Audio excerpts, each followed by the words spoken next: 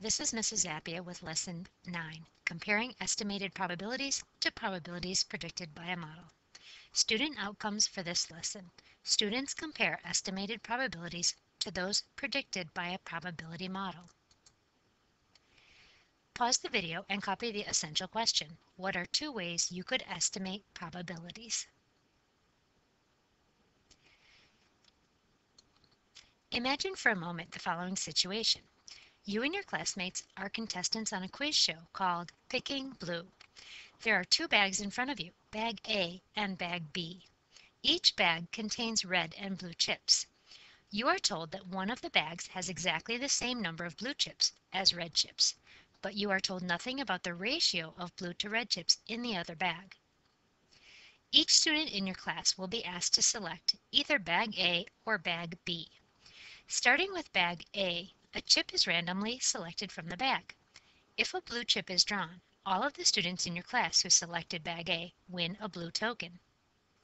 If the chip is put back into the bag, after mixing up the chip in the bag, another chip is randomly selected from the bag. If the chip is blue, the student who picked bag A win another blue token. After the chip is placed back into the bag, the process continues until a red chip is picked. When a red chip is picked, the game moves to bag B. A chip from bag B is then randomly selected. If it is blue, all the students who selected bag B win a blue token. But if the chip is red, the game is over. Round 1, done. Just like for bag A, if the chip is blue, the process repeats until a red chip is picked from the bag. When the game is over, the students with the greatest number of blue tokens are considered the winning team. Without any information about the bags, you would probably select a bag simply by guessing. But surprisingly, the show's producers are going to allow you to do some research before you select a bag. For the next 20 minutes, you can pull a chip from either one of the two bags, look at the chip, and then put the chip back in the bag. You can repeat this process as many times as you want within 20 minutes. At the end of 20 minutes, you must make your final decision and select which of the bags you want to use in the game. Assume that the producers of the show do not want to give away a lot of their blue tokens. As a result, if one bag has the same number of red and blue chips, do you think the other bag would have more or fewer blue chips than the red chips? Explain your answer. So we know that one of the bags will have an equal amount of red and blue tokens. One of these is the other bag, and it either has a lot of blue tokens or a few blue tokens. And the question is asking, assume the producers do not want to give away a lot of their blue tokens.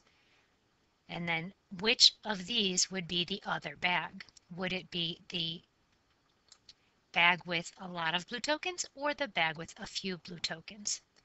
Pause a moment and think about that and write your answer.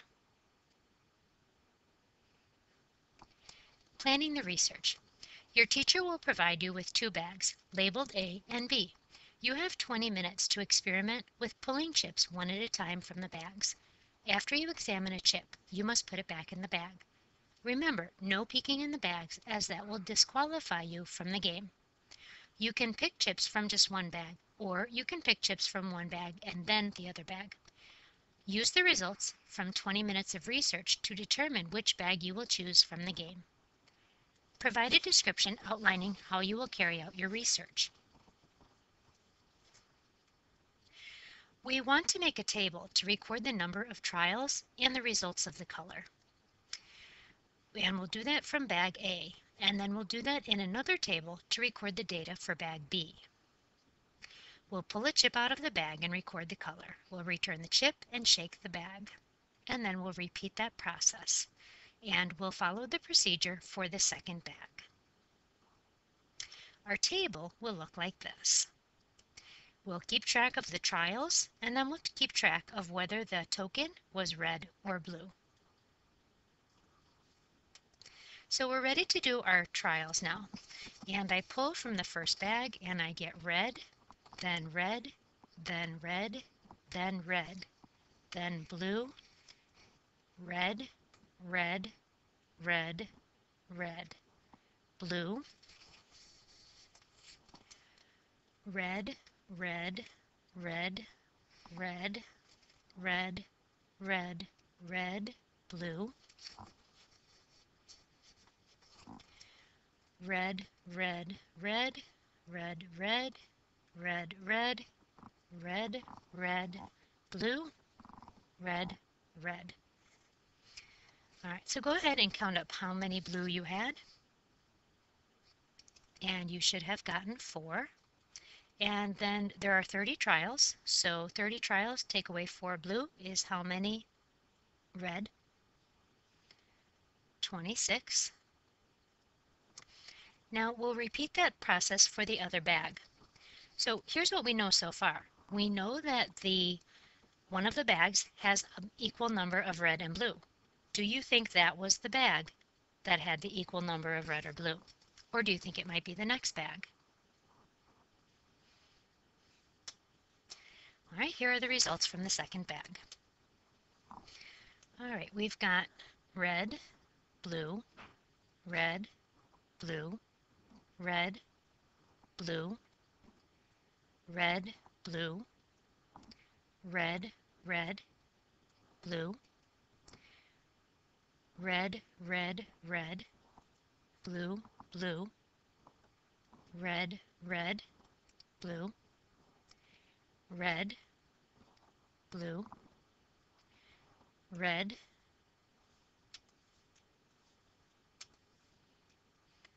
blue,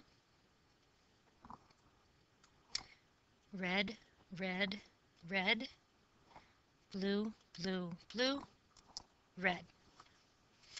All right, pause the video and count how many blue and how many red.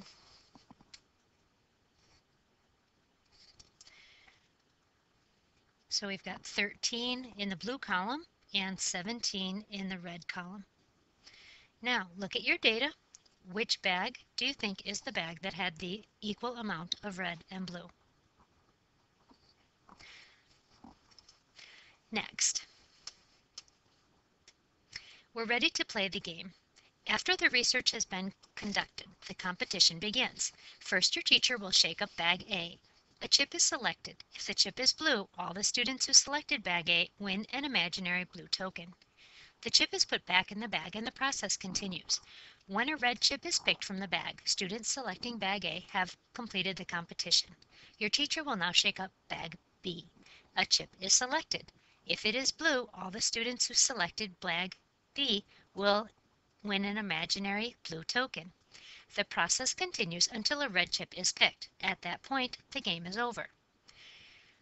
Now, keep in mind before you pick which bag, you only get points when a blue token is pulled. So go ahead and pick bag A or bag B and write it on your paper. And then go ahead and write this down and keep track with me. So these are going to be the game results. And what we want to keep track of is the points for Team A and the points for Team B.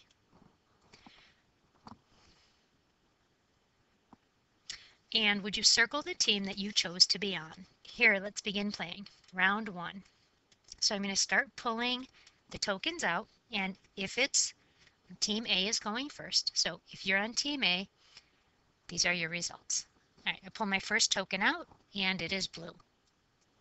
I pull my second token out, and it is red. Okay, so now it's Team B's turn. Pull a token out, it's blue, and they get a point. I put it back and shake, pull another one out, it's blue. Put it back. Shake them up, pull one out, it's red. All right, let's go down to round 2. I shake it up and pull out a token, it is blue. I shake it up and I pull one out and it is red.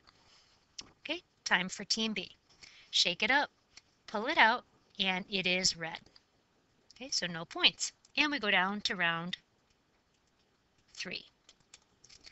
Shake up the bag, pull out a token, it is blue. Put it back. Shake it up, pull one out, it is blue. Put it back, shake it up, pull one out, it is blue. Put it back, pull one out, shake it up. No, the other order. Shake it up, pull one out, it's blue again. Put it back, shake it up, pull it out. It's blue again. Put it back, shake it up, pull one out. It's blue again. Put it back, shake it up, pull one out. It's red. All right, time for Team B. Shake up the bag, pull one out. It's red. No points. Round 4. All right, shake up the bag, pull one out. It's blue. Put it back. Shake up the bag, pull one out. It's red. Put it back, shake up the bag, pull one out. It's blue. Shake up the bag, pull it out. It's blue. Put it back, shake it up, pull one out. It's red. All right, let's end the game there. And Team A is the winner because they have a lot more points than Team B. The question is, how many blue tokens did you win? Okay, so if you are on Team A, write your answer down, or Team B.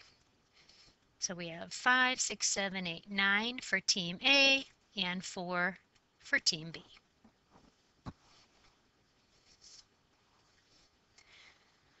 Let's examine your results. From bag A, we have in the bag blue and red. There were 10 of each. And our trials showed 13 blue picked and then 17 red picked. So not quite half and half because we did 30 trials. 13 out of 30 is about half, a little less, and 17 out of 30 is a little more than half. Then in bag B, the amount of red were 9 cubes and the amount of blue were 4 cubes. So twice as many red, a little more than that. The trials showed 30 red and 4 blue. So not exactly what you would expect, but definitely more red than blue. Before playing the game, you were trying to learn about the bags from your research. Or what were you trying to learn? Pause the video and complete that question, and then check your answer. I wanted to know which bag had more blue chips. I thought that the higher estimated probability of blue chips would be the bag that had the most blue chips. Question 2. What did you expect to happen when you pulled chips from the bag with the same number of blue and red chips? Did the bag that you thought had the same number of blue and red chips yield the results you expected? Pause the video and answer those questions. I expected to get an equal amount of red and blue chips, approximately 0.5 for each. I did not exactly get the results that I thought, but they were close. Question 3. How confident were you in predicting which bag had the same number of blue and red chips? Explain. Pause and complete the question. I was very confident I predicted the bag of half blue because the estimated probability for blue for that bag was 13 out of 30, and that was a lot closer to half, which is 15 out of 30, than the other bag, which was only 4 out of 30. Question 4. What bag did you select to use in the competition and why? Pause and complete your answer. I chose bag A because I think bag A is half blue, half red. I think there are less blue chips in bag B. Question 5. If you were the show's producers, how would you make up the second bag? Remember, one bag has the same number of red and blue chips. Pause and complete the question. And here is my answer. I would do it the same way. I thought a bag of all red might be an option, but then realized that all red chips would be no fun for the students who chose that bag because it would be impossible to win any points. Question 6. If you picked a chip from bag B 100 times and found that you picked each color exactly 50 times, would you know for sure that bag B was the one with the equal number of each color? No, you wouldn't know for sure. Even if the bag had an unequal amount of red and blue, it is possible, but unlikely, that you would draw blue exactly half the time.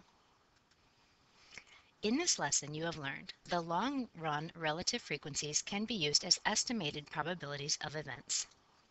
Collecting data on a game or a chance experiment is one way to estimate the probability of an outcome. The more data collected on the outcomes from a game or a chance experiment, the closer the estimates of the probabilities are likely to be the actual probabilities.